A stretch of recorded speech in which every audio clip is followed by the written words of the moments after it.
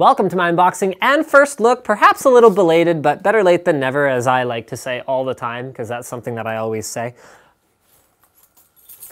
The Samsung 840 SSD. So this is different from the 840 Pro, and we actually have a slightly unique sort of mix of 840 and 840 Pro. So if you've already seen our 840 Pro unboxing, you'll know that that's the one that has beast performance, basically as good as it gets in the market. It also is in a slightly larger capacity, so it's 128, 256, and 512 versus 120, 250, and 500 gigs for the 840. It also comes in a slightly different package, although both versions are available for both different drives. So this one right here, our 840 Pro, is the bare drive version that just comes with the data migration software and the drive itself. Our 840 is the version that comes with the desktop and laptop installation kit included. So in this case, you have to slice all the way through the sticker in order for the box to come apart. And there we go, good work, Linus. And the drives look pretty darn near identical on the top. The only way to tell the difference between an 840 and an 840 Pro is the fact that there's no Pro here. Also the fact that it comes in a different capacity. It's a SATA 3.6 gigabit per second drive. It uses Samsung's latest controller designed by Samsung. And it has, oh cool. Oh, okay, so they've got a 2mm clip here that allows you to go from a 7mm drive to a 9mm drive, depending on what the requirements are for your particular notebook. That's really handy. In a desktop, it makes no difference whatsoever, but it's really good to have for a notebook. Because yeah, if you have slightly the wrong drive, it just won't fit, and that'll be a bit of a problem. All right, so software-wise, I was talking about their controller. Right, you know what, we never did go through this. So it's using their 3-core MDX controller, designed by Samsung for Samsung, just like everything else in this drive. So the main advantage for Samsung is the fact that the controller, the firmware, the flash, the RAM, every single thing in here is designed and manufactured by Samsung. No one else does this. Not Intel, not Crucial, nobody else does this. For example, Crucial is using a third-party controller chipset, so they're writing firmware for it. They're manufacturing their own flash and RAM, but they missed that one key component. And then Intel is using SandForce controllers. So just totally using, I mean, their own firmware for it, but totally using someone else's stuff, whereas Samsung doesn't do that. It uses toggle DDR2 NAND flash memory. This is TLC memory, more on that in a moment.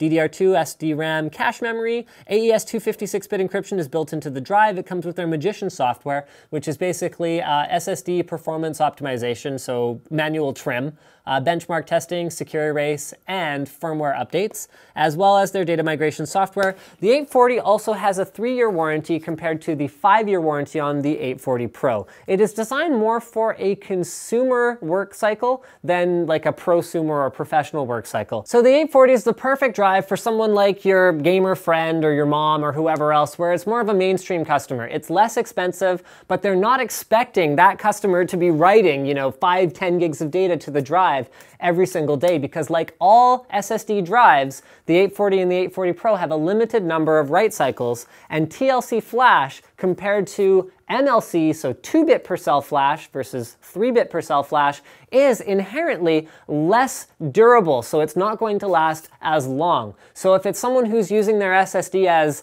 a scratch disk or something for working on very large video or photo files, then that's going to be a bit of a problem for something like a non-pro level drive, hence the branding. 840 refers to the generation of products, so you've got the 840 and the 840 Pro for more like a pro user or someone who's more of a heavy user. So let's have a look at what else is included with the 840. We've got a thing that has a thing inside. There's your manual and software. Download the latest from the Samsung website if you sort of care about that sort of thing. Ooh, stickers. Samsung SSD activated.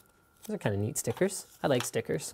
Warranty statement summary for the 840 and the 840 Pro. There's a bracket. So that's a 2.5-inch to 3.5-inch bracket. It's made of aluminum, so it's going to be lightweight. If you're installing it in a desktop, they've also got all of the screws that you might need in order to go ahead and do their installation. A SATA cable is included. No way! Oh, this is awesome. These are handy. This is one of those USB to, here we go. USB to SATA adapters. So instead of having, see, this is the kind of thing I like. Kingston had a kit. They had a desktop upgrade, a notebook upgrade kit where they included an actual 2.5-inch drive enclosure with the thing. It was inside the SSD box. I was like, really? A whole 2.5-inch drive enclosure? That's not very convenient. Because you actually have to take the thing, put it in the thing, screw it into the thing, close it up, and then you can plug that into like the wall, and then plug that into the... I was like, what, really? These are awesome though. This is kind of like Seagate's GoFlex external drives, right? Where the whole thing is data and power all through USB, and then it plugs into the back of the SSD just like this. So there's your SATA 3 interface. There's your SATA interface on the back there. You just go like that. You can run the drive backup or drive migration tool that is provided by Samsung, and then you do your swap. So you actually leave the drive in the notebook, you plug in this one, you run everything, then you swap them, and you're good to go.